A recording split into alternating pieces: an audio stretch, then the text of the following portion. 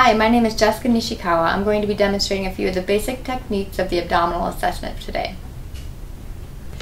These videos are meant to supplement your learning and are not intended to be completely comprehensive or replace your readings or lectures. Hi Miley, I'm going to be performing your abdominal exam today. Can you go ahead and pull your shirt up for me? Good. I'm going to be speaking again for the students so that they can hear me and know what I'm doing. Okay, I'm starting with inspection, just inspecting her abdomen for the shape, looking for any pulsations, any movements, pulsations from the aorta, the peristalsis, or the waves of the bowels, which a lot of times you can see. Then obviously you can see her breaths as she breathes in and out. The next part of the abdominal assessment after observation is auscultation. So I'm going to grab my stethoscope. And I'm listening for bowel sounds in each quadrant. So we like to break up the abdomen into 4 quadrants. The right upper quadrant, the left upper quadrant, the right lower quadrant, and the left lower quadrant. And again, you're listening for the tinkling and pingling, tinkering and pinging of bowel sounds. So it should be between 5 and 30 per minute.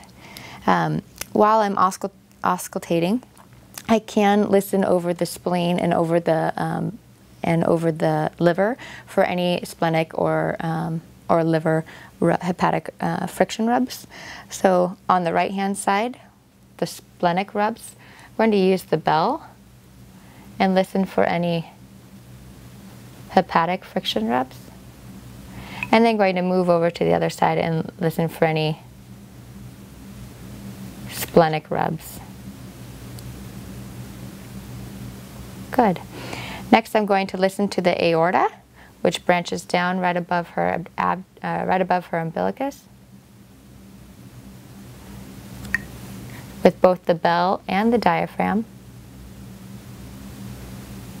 The aorta then splits off into the iliac arteries and the renal arteries. So iliac, and then branches down further to the femoral. So here I listen to the femoral artery here and femoral artery on this side, with again both the bell and the diaphragm.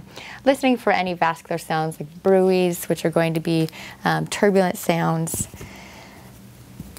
The next part after auscultation is going to be palpation or percussion. We're going to start with percussion.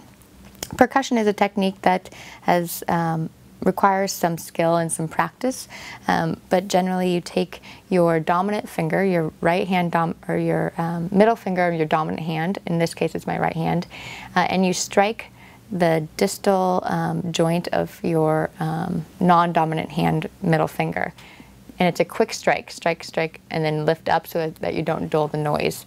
So I'm going to lightly just percuss in all 4 quadrants of her belly, listening for the tympanic sound, which is that sound of a drum, because in her belly is a lot of air, and there shouldn't be fluid or any structures that cause it to be dull. I'm going to percuss for the liver border. So I'm going to start in the midclavicular line around the umbilicus and percuss upward until it changes from tympanic to a dull sound. Once you hear that dull sound, you can mark that level, and then again start superiorly, go between the rib margins, because the ribs, if you percuss the ribs, they're going to be dull sounding. So you want to percuss in between the ribs until you hear the dullness, and then you want to mark that liver border. It should be anywhere between 4 and 7 centimeters or so. You can do the same thing on the spleen side. It's harder to percuss the borders of the spleen because the spleen is located completely under the ribs and off to the side. So what you can do is around the 10th rib, sorry, my hands are really cold, Miley. Around the 10th intercostal space, so count the ribs. You know the bottom rib is the 12th rib. Count up 11, 10, 10th rib. In that 10th intercostal space in the anterior axillary line, so the anterior axillary line, you can percuss here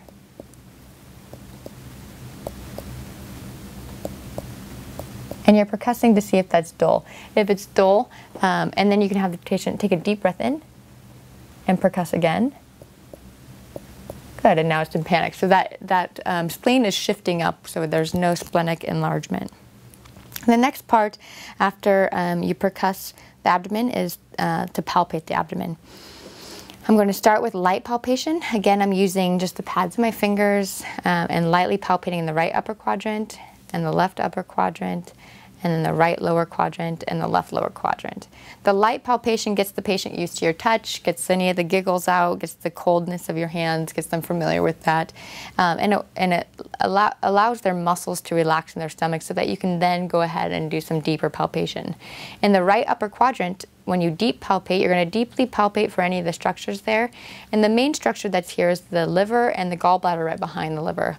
So you're going to press down and then press up towards the costal margins. You can see Miley's ribs clearly here. So you want to press down and then up underneath the ribs to try to feel the liver border. You can have the patient take a deep breath in, and that liver will sometimes come down and that border will hit the tip of your finger. You can then go to the left upper quadrant and do the same thing. Press down and try to go underneath the rib margins to see if you feel any spleen. A splenic border here is not a normal finding, so you shouldn't actually be able to palpate the spleen. If you can, that means the spleen is enlarged. Deep palpation again in the right lower quadrant. The main structure that's down here is appendix. There's also bowel. In the left lower quadrant, deep palpation, going to feel the colon. So a lot of times that can be tender. It shouldn't be real painful, but there is some tenderness associated with palpating that colon area. Other techniques with feeling the liver is called the hooking technique. It's hard for me to demonstrate in this position, so I'll show it to you on her left-hand side, which is obviously not where her liver is, but you take your fingers and you actually hook them underneath the costal margins, and you're hooking up this way. So you can actually see that's her rib right there, and I'm just hooking my fingers underneath her ribs, underneath the costal margins right here. And then I would have her take a deep breath and try to feel that liver border as it comes down and bumps against my fingers, which again, liver is not on the left side, it's on the right side, and you should all know that. While I'm pressing, another special test that you can do is called Murphy's sign. It's a test for cholecystitis. While you're deeply pressing down in the right upper quadrant and pressing for that liver, you can have the patient take a really deep breath, and if the pain is so severe that it causes them to cease their inspiration, so it's a cessation of inspiration due to pain, that means that there could be some inflammation in the gallbladder. So if the patient is unable to take a deep breath while you're palpating deeply in that right upper quadrant, that can indicate some cholecystitis or gallbladder inflammation. Moving down to her right lower quadrant, some of the special tests you can do is find the ascites, or the anterior superior iliac spine, the hip bone on the anterior side, and then find her belly button, or her umbilicus. About 2/3 of the way down between the imaginary line between the ascites and the umbilicus is what we call McBurney's point. That's the point where the gallbladder sits right below.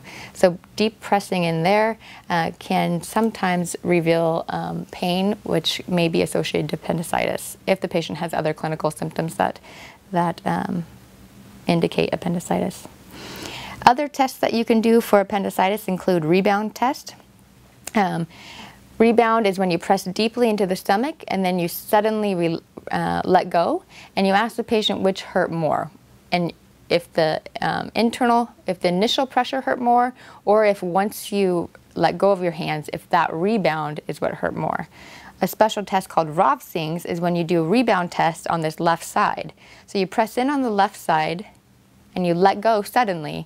If that causes pain on the right side over that McBurney's point area, then it's indicative of a potential for appendicitis. The next test is called the iliopsoas sign. It's also a test for appendicitis or for peritoneal inflammation. I'm going to have you press your thigh against my hand. Good. Go ahead and flex your knee a little bit and press up against my hand. Good. If that caused pain in this area, again, you could also test the other side against. Go ahead and press up against my hand. Good. If that causes pain, then it's likely that the patient has some peritonitis or peritoneal inflammation.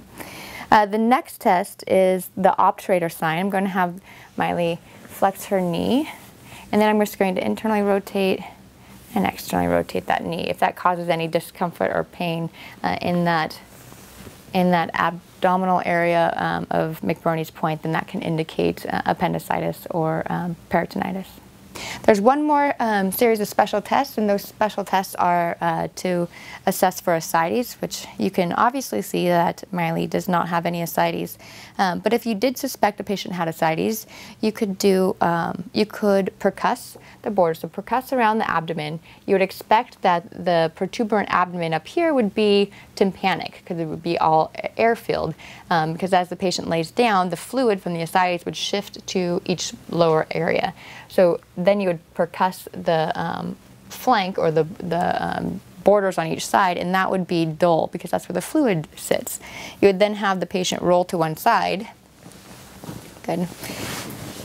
And when a patient who has ascites, then the fluid that was here has now shifted and is all down on the dependent side, because fluid goes where it's dependent. So then you would then again percuss the flank here, and you would expect it to be tympanic because the fluid has now shifted. Go ahead and relax. The last test for ascites is the fluid wave. If the patient had a round protuberant abdomen, I would take the patient's hand or a nurse's hand and press it in the midline of their abdomen right here. And this is just going to help keep other structures from going from one side to the other, not the fluid. With my hands, with my right hand, I'm going to sharply push on the fluid on one side and look to see if it causes a wave or a slap on the other side. So with one hand, I would push in the outer stomach and feel if the fluid then travels through the stomach over to the other side of my hand. And that's the fluid shift test, or the fluid wave test for ascites. That concludes our abdomen exam. Do you have any questions for me? No. Okay. Thank you.